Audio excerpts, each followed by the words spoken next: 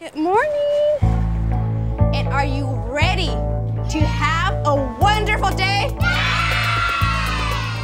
In El Paso, Texas, veteran teacher Angelica Espinosa is facing a new challenge. 19 little bodies walking in here, all Spanish speakers, coming into an English-only class. I would speak to them in English, and I just got blank looks, just looking at the ceiling, at the rug, anywhere, you know, but at me. And those blank little looks, it broke my heart. This year, for the first time, she has a room full of 5-year-olds who speak only Spanish.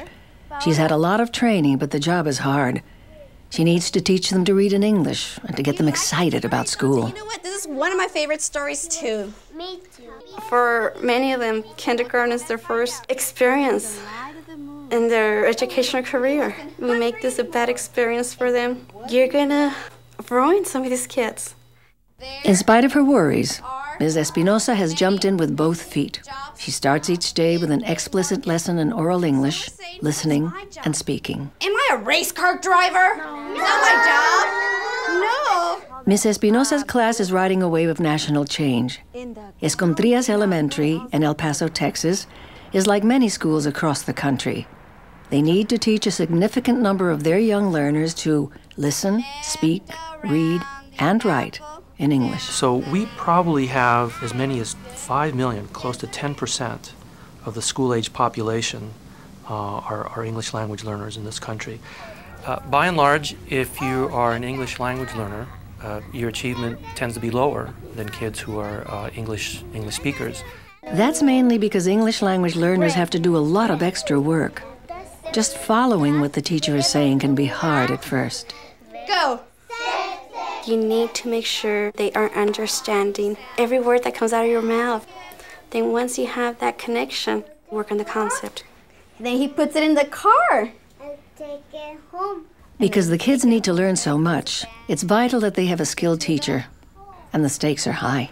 The Latino dropout rate is one of the highest in the nation because we have not invested our intellectual resources in preparing teachers to work effectively with ELLs. Top and mop. Top, mop.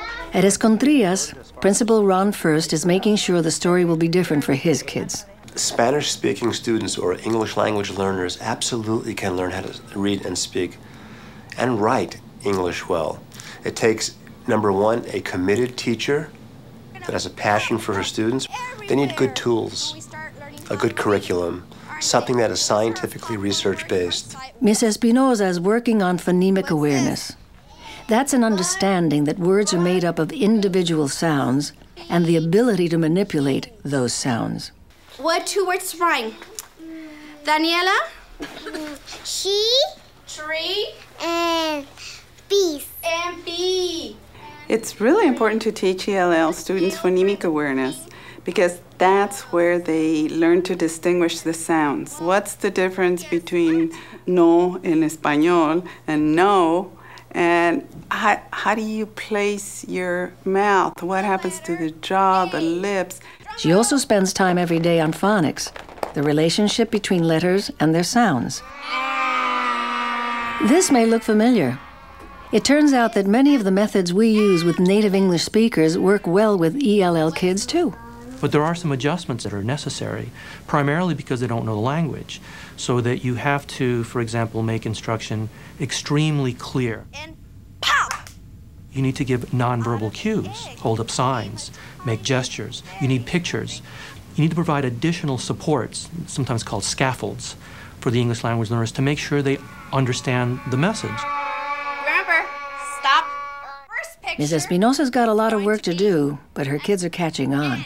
We just had parent-teacher conferences 2 weeks ago, and there was a parent that was very concerned. Luckily, the little boy came with Mom. I pulled out some of my words, and I told him, "Can you sound this word out for me?" He sounded it out, and he put it together. Mom was in tears. My son is reading. My son is reading.